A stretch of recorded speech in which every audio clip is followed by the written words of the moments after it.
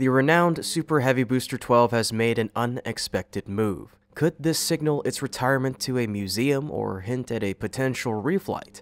Meanwhile, SpaceX has successfully completed the full stacking of Flight 7 hardware.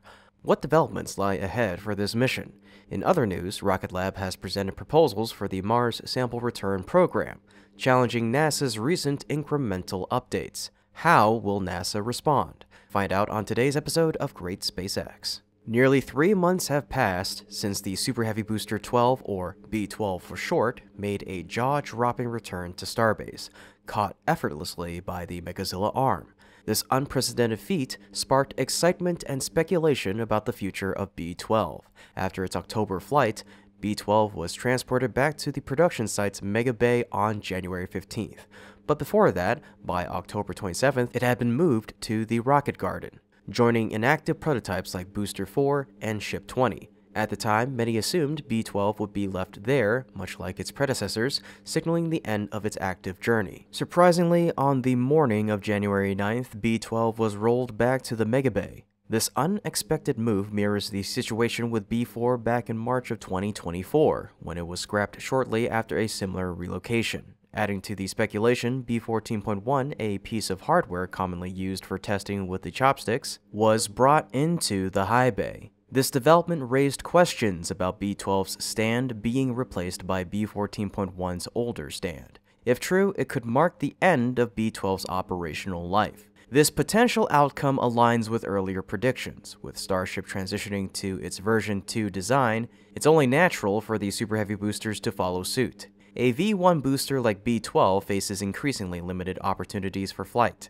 Meanwhile, B-15 has completed construction and testing, and B-16 and 17 are in progress, positioning them for upcoming missions. These developments further diminish the likelihood of B-12 returning to flight, making its retirement or scrapping a logical conclusion. There is still hope for a more symbolic resolution. If B-12 is removed from the Mega Bay intact, it could either return to the Rocket Garden or be preserved elsewhere, standing as a lasting tribute to its remarkable achievements. Such a move would honor its pivotal role and cement its place in SpaceX history. For now, B-12's fate remains uncertain. Whether it emerges from the Mega Bay whole or in pieces will determine its ultimate destiny. Will it be dismantled, or will it find a permanent home as a museum piece? The space community can only speculate, inviting everyone to share their predictions and hopes for this iconic booster. Beyond B-12's movements, Starbase is alive with activity surrounding S-33.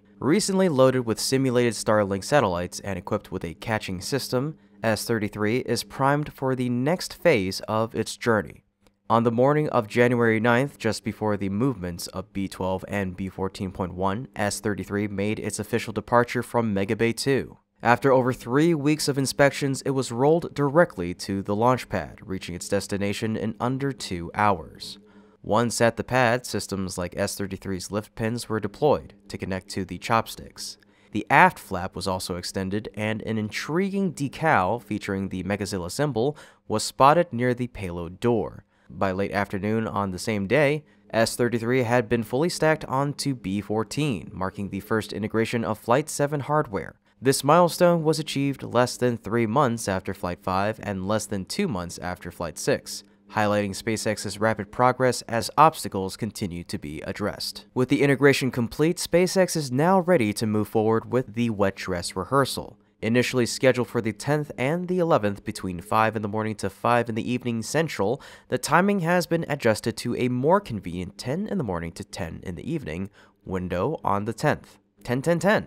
Once this test is successfully completed, Flight 7 will be set for its planned launch on January 13th. Adding to the anticipation, the FAA has issued a new Notice to Air missions for the ship's landing site in the Indian Ocean. The updated schedule now spans from the 13th to the 17th UTC, clearing up previous uncertainties about possible scheduling conflicts between the FAA and SpaceX. The earlier NOTAM for the Super Heavy landing site had been set only for the 14th, a detail that appeared to be an error. This correction ensures that Flight 7 remains on track for its highly anticipated launch on the 13th. In related news, Blue Blue Origin's New Glenn has also encountered some schedule changes. What were once rumored delays have now been confirmed, with weather conditions being the primary cause. Blue Origin shared the update on their X account. New Glenn launch update. We're shifting our NG-1 launch date to no earlier than January 12th due to a high sea state in the Atlantic, where we hope to land our booster. Our 3-hour window remains the same, opening Sunday at 1 a.m. Eastern or 6 a.m. UTC. This adjustment has also been reflected on the company's website. New Glenn's payload stages were recently mated and returned to the launch pad, where they were vertically stacked. However, weather forecasts for this week indicate unfavorable conditions for launch operations. This presents an additional challenge for Blue Origin as they plan to recover the booster via a drone ship in the Atlantic. Successfully executing such a complex operation during poor weather on a debut flight is a significant undertaking. While the weather-related delay is understandable, Blue Origin's history of postponements has led many to approach their timelines with skepticism. Even with the current January 12th schedule, there is no guarantee that New Glenn's launch will proceed as planned. This uncertainty leaves the question open: which will launch first, New Glenn 1 or Starship Flight 7? The unpredictable factors surrounding both missions invite further speculation.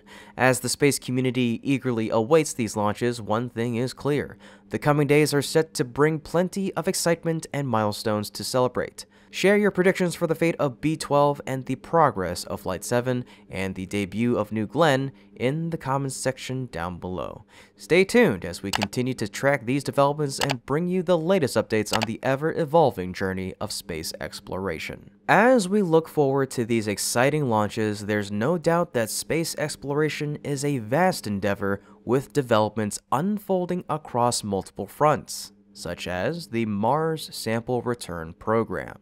The MSR project, once heralded as a monumental step for space exploration, has faced mounting challenges, including skyrocketing costs, now estimated at $11 billion US, and significant delays that have pushed the anticipated return date to as late as 2040. In light of these issues, NASA held a conference to explore alternative approaches. Two primary options emerged from the discussion: the use of sky crane technology or a heavy lander. Both strategies aim to cut costs and expedite the sample return process. However, the proposed savings are minimal at best.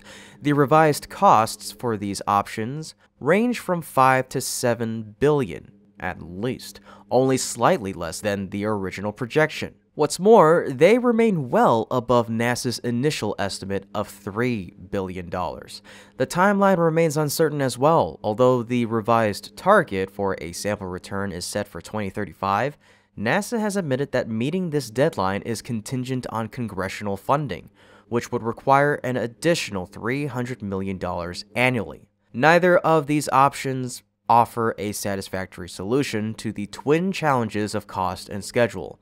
Worse yet, the delays put NASA at risk of falling behind international competitors, mainly China, which has set an ambitious 2028 goal for its own Mars sample return mission. To make matters worse, NASA plans to spend another year and a half studying these options, meaning no decision will be made until mid-2026. This delay could seriously undermine the United States' leadership in space exploration. Recognizing the urgency of the situation, Rocket Lab has proposed a bold alternative.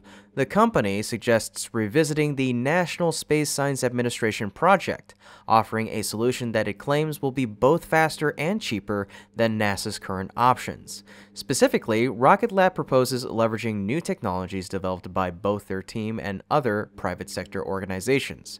Their approach mirrors NASA's original vision, using a lander to collect samples from a rover, launching the samples into Mars orbit via an ascent vehicle, and then transferring them to a return capsule destined for Earth. Rocket Lab's Vice President Richard French confidently outlined their plan.